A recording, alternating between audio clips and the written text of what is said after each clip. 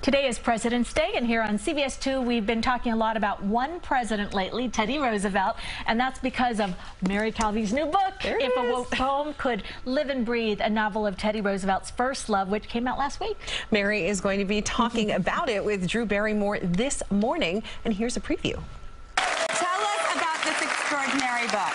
So If a Poem Could Live and Breathe is a novel of Teddy Roosevelt's first love. I had this great fortune of seeing the actual love letters from the Gilded Age between Teddy Roosevelt and his first love, Alice, and I was like in tears, Drew. I couldn't even believe it. They were so moving that I felt it was my duty, my responsibility to tell a story of this woman and share her voice, and it was an experience I can't even explain. Letters are so important, and what amazing historical, figures you've picked here to write this book about, and I'm so glad you brought it into the world. And you can watch your full visit with Drew coming up next right here on CBS 2.